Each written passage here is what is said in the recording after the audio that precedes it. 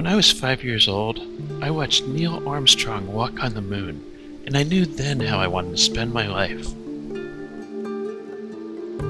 I was a child of the Star Wars and Star Trek generation, and I saw my future in space, warping off to alien worlds. I wanted to scuba dive in college because it seemed to me the closest thing to exploring space, and also because I knew that NASA used scuba divers to train astronauts. It doesn't look like NASA is about to develop warp drive anytime soon, so the only alien worlds that any of us are likely to explore will have to be reached without a rocket. I found the ocean a great place to explore, and I've had some awesome scuba experiences in my day, but scuba has never given me that feeling of being in Luke Skywalker's X-Wing starfighter.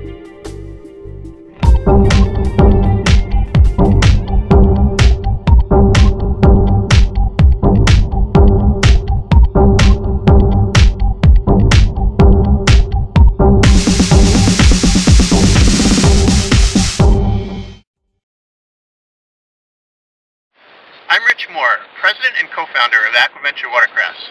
I'm sitting in the proof of concept Seabird high-performance, low-cost towed submersible. I'm here looking for funding because my company would like to build a whole bunch of these. Seabird is something closer to my dreams than anything that exists in today's reality. This is early testing of our prototype submersible. Seabird represents a quantum leap in submersible technology, by far the fastest and best maneuvering personal submarine in the world. If underwater is a lot like outer space, and in many ways it is, think about it really, it's like the outer space of our childhood fantasies. Strange green things, and strange and fanciful creatures of wildly varied appearances, and intelligent life too. We're just beginning to understand how clever certain sea mammals can be. So if underwater is a lot like outer space, then scuba is like, well, going on a spacewalk. Yeah, that's pretty cool. But Seabird, driving this machine feels just like I always imagined it would be to fly Luke Skywalker's X-Wing fighter. Fly upside down, spin around, go straight up or steeply down. Operating Seabird is like nothing else in this world. It's literally like living something out of a childhood dream. And the way it works is really so simple. You see, you can't run an internal combustion powered engine underwater, so all subs today are battery powered, which really limits a sub's capabilities. We turned the problem on its head by designing a tow system that propels Seabird by pulling it with an ordinary surface vessel. You get all the power of internal combustion, but as Seabird has no propulsion system of its own, it's actually far cheaper than existing subs.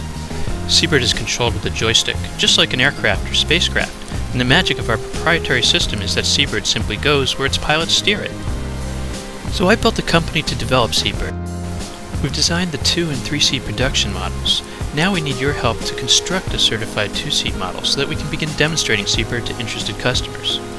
Our goal is that anyone will be able to dive Seabird in places like the Caribbean, soaring through the underwater world among beautiful corals and exotic shipwrecks like no one's ever done before.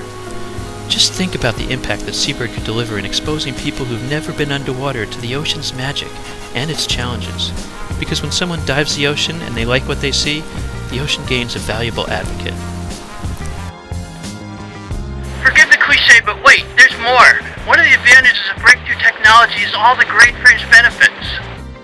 In the first 2 years, we expect to create 25 to 35 full-time positions just in manufacturing the subs.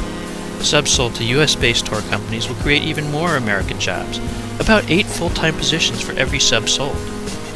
Now listen to this part carefully because it's really important. I happen to have a handicapped son, so no doubt I think about these things more than most. I realized early in the testing of Seabird that diving the sub is magical and therapeutic. It's easily operated by just one hand. A great opportunity for the disabled to be able to manipulate their bodies in 3-dimensional space as aggressively or as steadily as desired.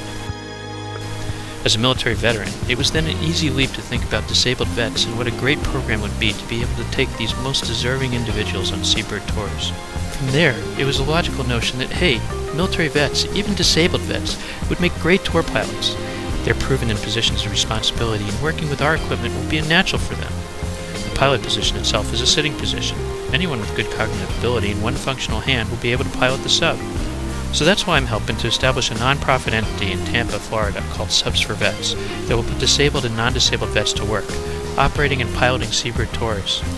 Money earned by paying tourists will be funneled back into the program to subsidize tours for disabled customers, making it a win-win deal for everyone involved. Honestly, how cool is that?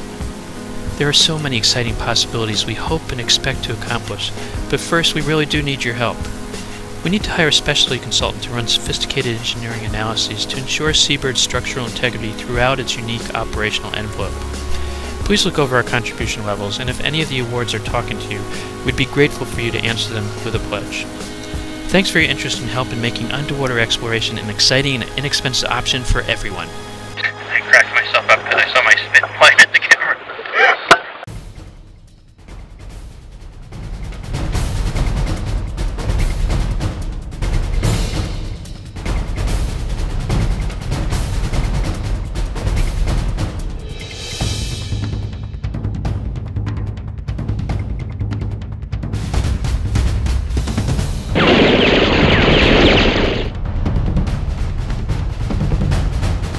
I'm Rich Moore, President and co-founder of Aquaventure Watercraft.